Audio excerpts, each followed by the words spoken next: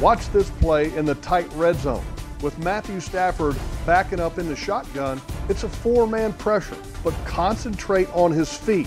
You see how they're all over the place? And his eyes as well are all over the place.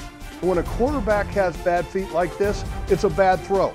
The Jaguars need to find a way to keep Matthew Stafford's feet like this. So the Jaguars need to find a way to have more of these. Once again, Matthew Stafford in the shotgun. He's got a defensive end closing in on him. And watch the back foot. The back foot is where a quarterback drives the power of the throw. And he lifts it up because he's trying to avoid the contact. And look at what happens to the ball. It is fluttering in the air. The Jaguars need to find a way to affect Matt Stafford and his feet if they want to win.